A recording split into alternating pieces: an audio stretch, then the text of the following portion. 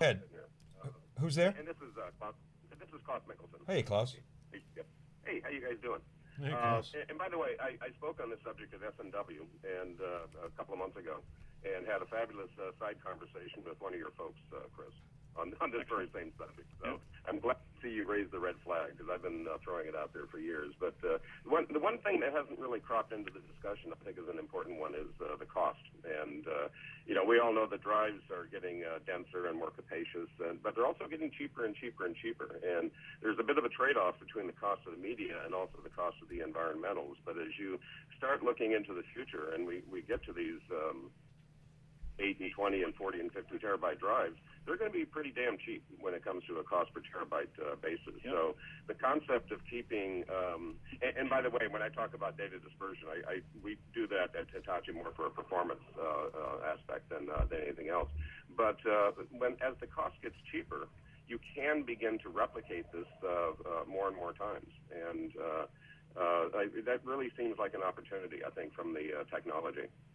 If, for example, you kept 4 copies of the data on 4 separate drives, not necessarily in a network environment, but within a single array.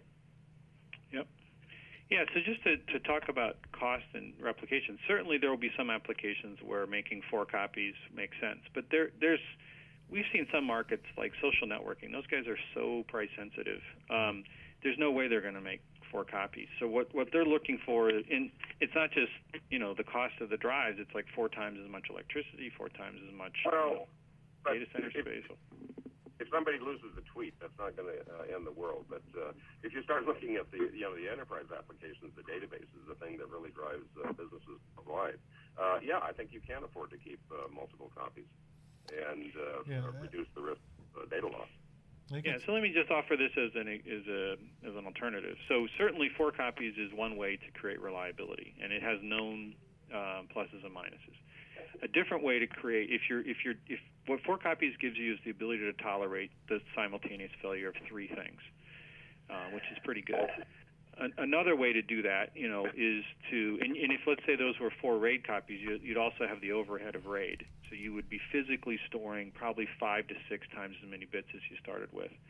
Another way to do that would be to do something like, an extreme example. Well, let's just say, like a 10 of 16 with dispersal, where you're spreading 16 slices, which are each 1/10 the size of the original copy across 16 different servers, in such a manner that you could tolerate the simultaneous failure of any 6 of them. That would give you comparable reliability to 4 copies. But then when you add up the physical number of bits, with 4 copies, you're going to have, if they're RAID copies, at least, let's say, 5 to 6x what you start with. So it's 400 to 500% overhead. With the 10 of 16 dispersal, the slices are each 1/10 the size of the original. There's up to 16 of them. So at most you have 160%. So you'd have 60% overhead in your storage for comparable reliability versus 400 or 500%. So there will be many customers that will want to have that kind of increased efficiency in terms of electricity, floor space, power, all that kind of good stuff. Yeah, I think I sort of categorize the world into 2 components. One is the old structured data that we sometimes tend to ignore, but really, like I said, runs applications worldwide, and then the unstructured content depots. And the impact of data loss between those 2 different worlds is entirely different. And you can tolerate data loss in one part of that world without serious disaster. In the other part of the world, you can't. Yeah. So we may be talking about 2 different solutions here. Right, and if you're dealing with multiple sort of RAID 1 copies, the rebuild time and the impact on performance during rebuild is substantially less. Isn't that correct, Klaus? Yeah. Oh, absolutely. So back to one of the earlier comments.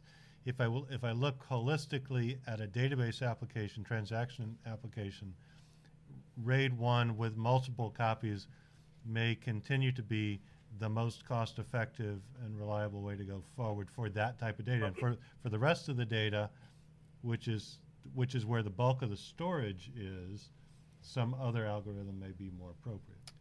So, And go ahead, and that's Claus. my point. I think, I mean, even RAID 5 or RAID 6 in database applications, if the RAID is done at the right level, is acceptable in terms of performance. And, you know, the other part of this, and it gets into the cost, is what I call capacity efficiencies. So we're seeing a lot more deduplication, compression, you know, different ways to get more out of the capacity.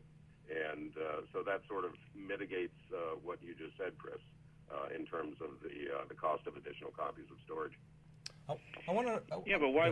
But so, for example, if you look at deduplication or compression, if that gave you, let's say, a 4x gain in efficiency, that would be pretty great. You know, or I'd say that's typical. You know, with dispersal, I think you know, in the example I mentioned earlier, you would also have about a 4x gain in efficiency. So there's no you know, so if you were to dedupe and then store the deduped data on a dispersed storage system, the realized efficiency would be the product, so it would be 4 times 4, so it'd be 16 times more efficient. So that's, you know, so 4x efficient is great, but 4x squared is even better. Yeah, so, you know, that's pretty compelling. And I agree with you that if in a database environment, absolutely, you know, most of the time, you know, replicated copies makes a lot of sense.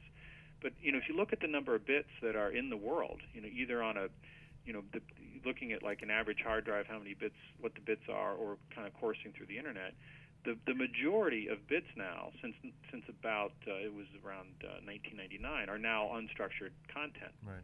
And it's now about 65 to 70% of all bits are unstructured content. That's the area where I think dispersal really plays. We're not suggesting for structured content that's the right fit, but unstructured content is the largest amount of data, and it's the fastest. Oh. It's where all the growth of storage is. Right. No, absolutely no question about it. But that's also, I mean, you mentioned RAID M by N earlier, and that seems to be, in my mind, a reasonable approach for a lot of this unstructured data. It doesn't have the performance requirements necessarily that structured does, and you know, if it takes a month or two to rebuild the drive, and you've got 3 or 4 or 5 extra equivalent spares sitting out there, that's acceptable. Yeah, but your earlier point, Chris, of if I've compressed, if I've deduped, and if I've encrypted data, and I lose a bit, the impact is substantially greater. Yeah, absolutely. So that always has to weigh in on this. Yeah, with good encryption, if you lose a bit, the data should be gone. That's how encryption works. And that's also true of compression. The more efficient compression becomes, the less tolerant you are of bit loss. Right, and, right. And what's happening is compression is also being driven by Moore's law. Because of the, you know, greater availability of massive amounts of processing, people get more and more sophisticated compression techniques, such as deduplication. And as they do that, which they will inevitably do because Moore's law is not going to stop, then the physical storage system or the application that's producing this highly compressed storage will become less and less tolerant to bit failure. Right. I mean, you know, if you don't use compression, bit failure is not a big deal, but you start really cranking up the compression, it starts getting more efficient, which of course it's going to. And then, you know, certainly if you layer encryption on top of that, then individual bit failures become huge problems.